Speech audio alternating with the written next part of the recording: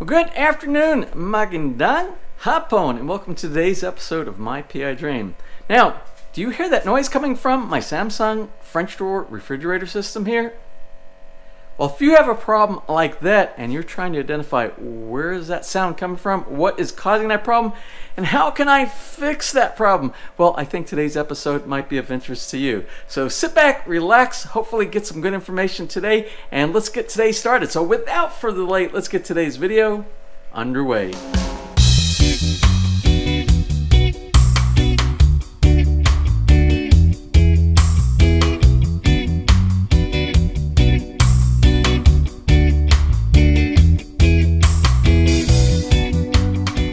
Now, today we're going to talk about this model that we have back here behind me. Oh, the noise is driving me crazy. And this particular model of the Samsung French door refrigerator is the RF28 HDED BSR. Now, this model here was manufactured in May of 2014. And we also have a refrigerator just like this in the Philippines at our home at Villa Feliz. And it is a 2017 model, but it is the 220 volt version of this refrigerator here. And it's also a different color. This is stainless steel. The one we have there is like a black type of a color, a stainless steel black or something like that. Well, anyway, what I am trying to get to is that if you have any of these Samsung French door systems that have a back panel with a cooling plate similar to the way these are right here, you will see that this will probably apply to your refrigerator as well. Now, you can hear over my shoulder that noise, that annoying noise, and you can hear it even louder because it will echo through the back of the refrigerator. Now, a common problem among the Samsung French door refrigerator systems, and I believe it's systemic, and I think Samsung knows this, and they just have gotten so many of them out there that they don't really want to spend a lot of money on a recall. So what they do is they send people out to your house to fix it, and of course you're going to end up paying for that. But if you don't want to do that and you want to try to fix it yourself, I think today you'll see that it's not quite as difficult or a challenge as you might think. So a good way to kind of narrow down where that noise is coming from is to do one simple thing. When you hear the sound, just open up either one of your doors, you're on the front of the refrigerator, and see if the noise stops.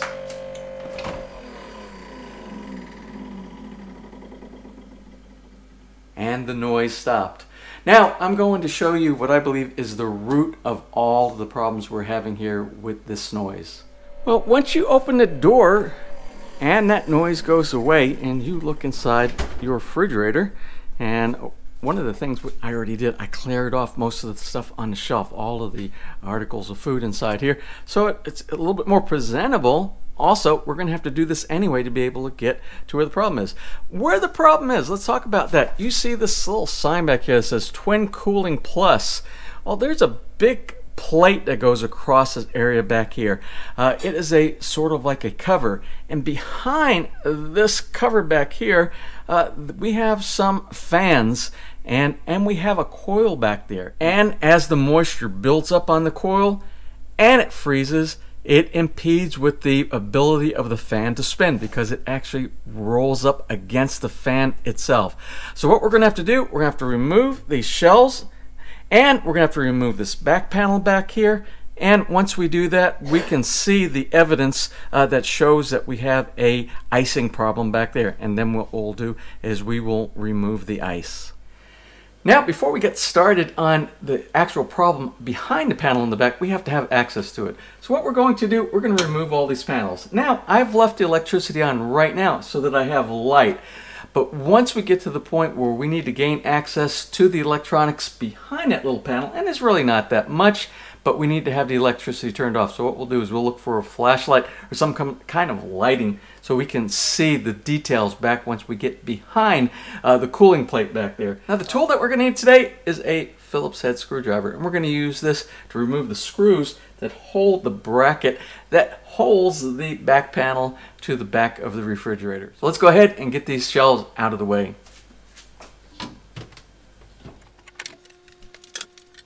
Now, might I make a recommendation here is that you take a picture of where your shelves were, or do some kind of mark where they were, if you want everything to go back in the same place. Now, lucky for us today, we have a video. We can go back to the video to see exactly what the spacing is inside here.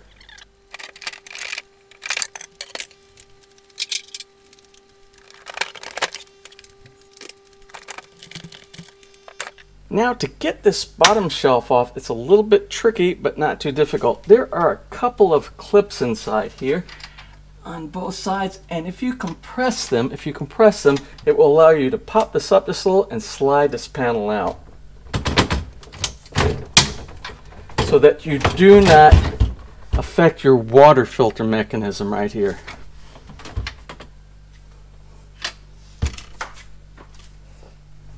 Now, to gain access to the back side of this panel, we have to take off 4 screws. We have 1 behind this little clip here, and then we have 3 on the bottom down here.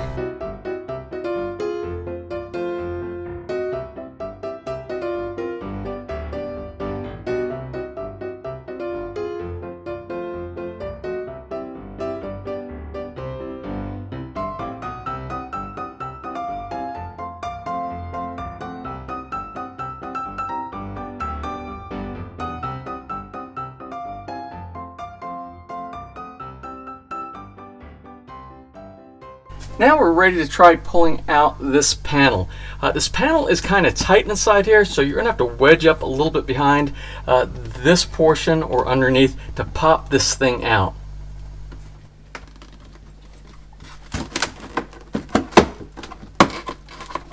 Now you have to be careful when you pull this out, because remember, there's going to be wires connected to it that connect the fan to the back of the refrigerator electronics. So make sure that you don't damage the wires or the connectors.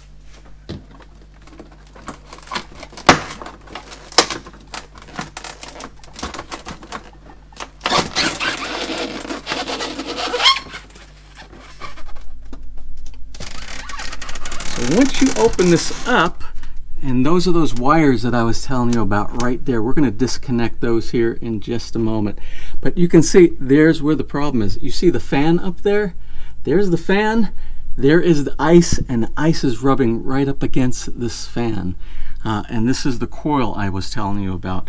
So let's go ahead and disconnect these connectors inside here.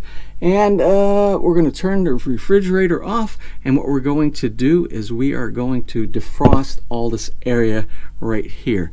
So these are just little push pin. You just squeeze these together, and these electrical connectors will come apart as part of this assembly.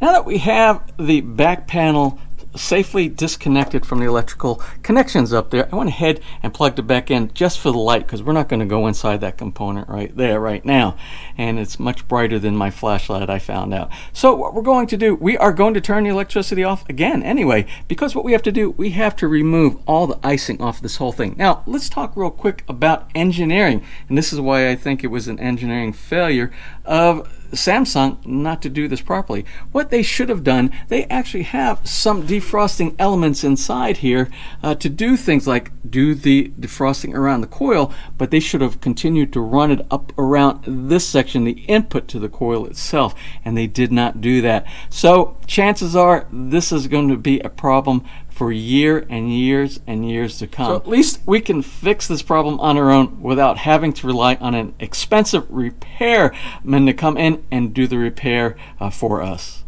Now the next step is to obviously remove all the ice that we have.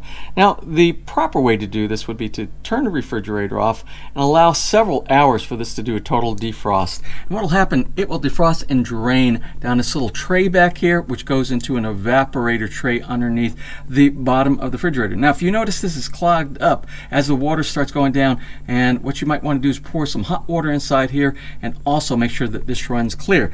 I have not had that problem with this refrigerator so far. So what I am going to do, and it's probably not recommended, but what I am going to do is use a hot air gun and very gently use it to remove all of the ice buildup, and that will expedite the process of this from from hours to basically minutes. Now, I caution you if you're planning on doing this because you have electrical components here as well. Now, make sure you don't get too close to these electrical components.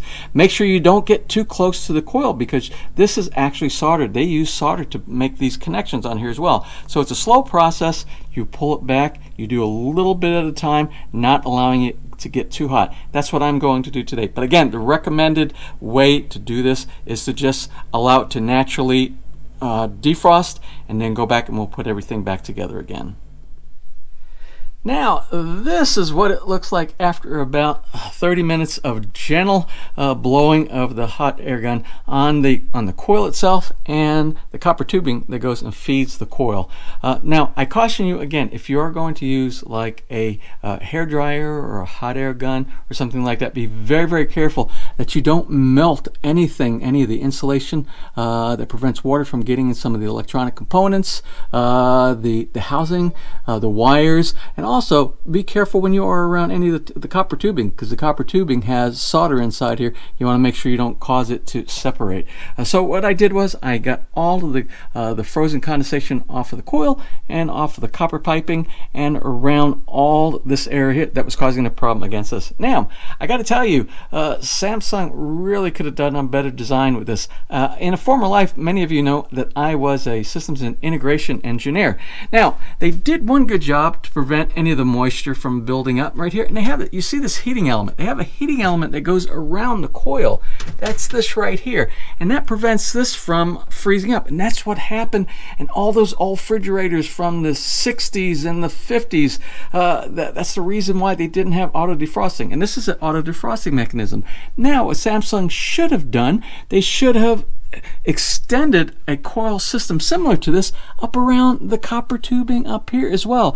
Plus, I also think they have a quality control problem because you see this copper tubing right here that's carrying the refrigerant that was all froze. Remember, this was all froze over to here where this little cutout is where the fan goes. Now, this is at an angle here, so the water that froze here continued to go over here and started banging up against the fan. Now, quality control should have looked at this and said this copper piping should be centered. That's why they made this indention back here for this copper piping right here. Had that been done, we probably wouldn't be talking about this today, or we might have been talking about it, but it might have taken quite a longer time for this to happen. So those of you who have not had any problems with this type of refrigerator, and you've had it for several years, like this one is from 2014, this that's hidden behind your panel probably is more centered, and you probably it'll take a lot longer before you have this issue right here. So those of you that have had this issue in the past or will have it, this is something to look out for right here. Well, anyway, I am going to reverse engineer putting all of this back together again, and then we'll do a functional check to make sure that the fan is blowing properly without any noise. Now, as you can see, everything is put back together. We are back to the way we started without that annoying noise fan.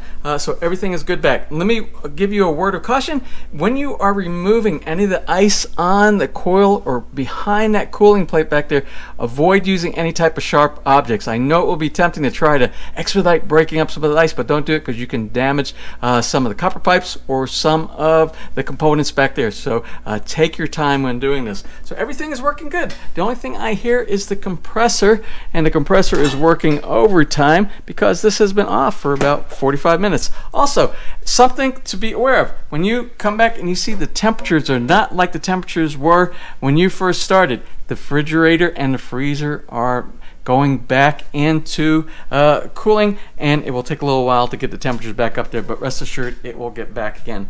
And yes, fix the refrigerator. Oh, good job, babes. I don't even know if she knows that I was working on the refrigerator today. Now, I hope you enjoyed today's episode, and I hope you feel it gave you the confidence to go out on your own and take care of some problems around the house, like the problem we had today with the Samsung French door refrigerator, getting rid of that testy noise in the background. And I would have been so upset if I were listening to that this weekend because this is the last episode of Game of Thrones, and I don't want to miss that with a bunch of noise. Well, anyway, if you are new to the channel and you have not subscribed, you might find... You are so lonely here. Oh. Let me join you. And again, if you are new to the channel and you're not familiar with what we do on this channel, we teach a bunch of people how to do things from retiring in the Philippines all the way to doing self-help projects like you've seen right here. Thank you for joining me. I was lonely here, but I have thousands of people here with us too. So You're so lucky. So anyway, I hope you enjoyed today's video. And if you have not seen some of the other DIY projects, you can check them out on this video. Things such as the Mitsubishi split unit, how to do maintenance on, or something as simple as cooking Korean spicy beef soup. Yeah. Yep. There's Ness more. and I working inside the kitchen, and we have many of those available. So if you enjoyed today's video, please give us a thumbs up. Please share, and if you have not subscribed, just click on that little My PI Dream heart in the bottom right-hand side of your screen. You'll be subscribed, and you'll be notified the next time we upload a new video. So until such time, you have a wonderful and blessed day.